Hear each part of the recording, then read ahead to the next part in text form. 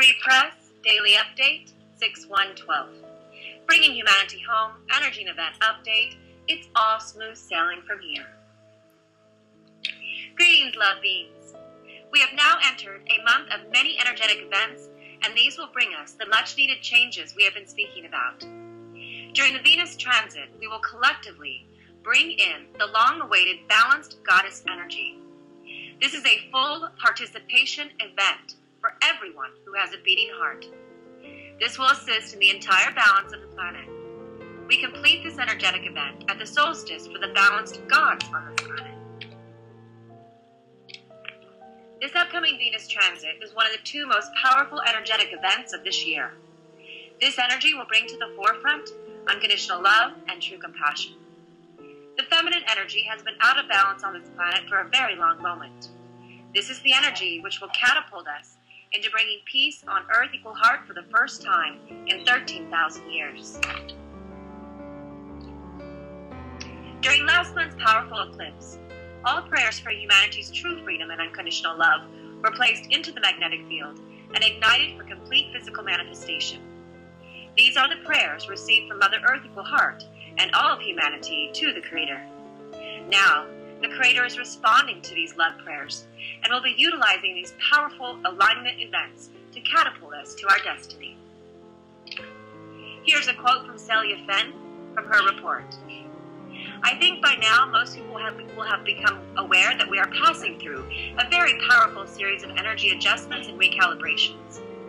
These commenced with the equinox in March and have been ongoing, building towards the Venus transit on the 6th of June. Archangel Michael did say in the January transmission that the Venus transit would be one of the two power points in this year, and it is surely proving to be just so. It is the first part of the major realignment that will take us through the 2012 portal and into the new Earth reality and beyond. And the key word is realignment. We are all being realigned and recalibrated on the light body level so that we can raise our consciousness and our personal frequencies to the levels that will allow us to be comfortable and happy in the new Earth.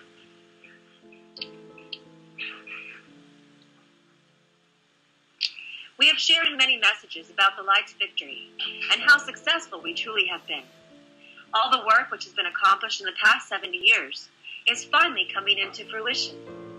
We are about to reap the harvest of our combined efforts through our upcoming powerful events with assistance from all of creation. We have reached a point in the light energy where it's all smooth sailing from here. We are well on our way to our destiny. Everyone can celebrate. Quoted from Mike Quincy's blog from Salusa today, this year you have come a long way in such a short time, and our allies have progressed to the point where their efforts are about to pay off. At times it has been a precarious journey, as the more successful you have been in anchoring the light upon the earth, the more the dark ones have been determined to halt your progress. Yet, you have risen to the challenge, and the possibility of you being stopped before you reached your goal has passed. It is therefore plain sailing from here on as our plan unfolds and almost everything is in place for the final thrust. Timing, as always, is the biggest factor at present, and when we get the signal to go ahead, matters will move forward very quickly. As people have awakened to the light within, so the light quotient upon Earth has increased exponentially and has reached a powerful level. The result is such that the lower vibrations are being transmuted and that a far greater level of consciousness exists than before.